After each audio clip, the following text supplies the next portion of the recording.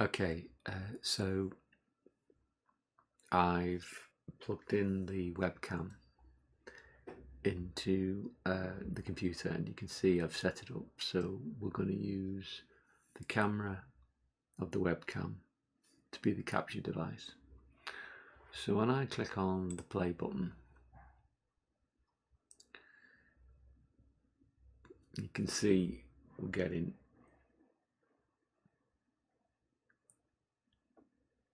a picture from webcam. So we'll just come back when I've just done that. Okay, so what we're going to do now is, if I just bring up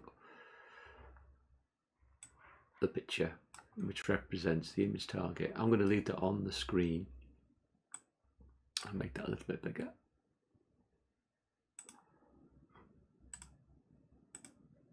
Ooh.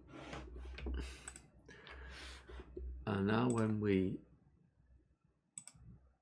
activate the camera, I'll make sure we've got the picture on the screen. If I now point my webcam, you can see that the 3D object which is associated with the target is getting tracked. Obviously it's not ideal because obviously this is on the screen, but obviously this would be the piece of paper that was printed out. You can see now that as I move my webcam around, we can see it's tracking the image.